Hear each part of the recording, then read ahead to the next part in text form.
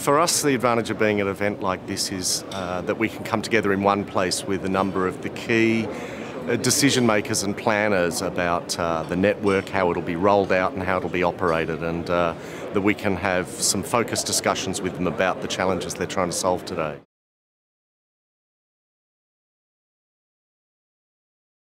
From C-level down through the engineering groups, most particularly, with a lot of the network design focused guys, the RAN guys. There's a bit of interest from the optimization groups as well, and some network operations also.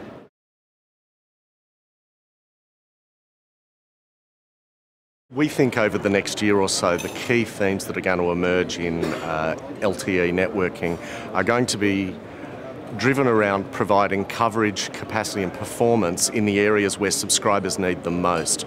So things like methodical approach to planning small cell network designs, self-optimization of the network and so forth are going to be very key topics, and we certainly hope to be here next year discussing those.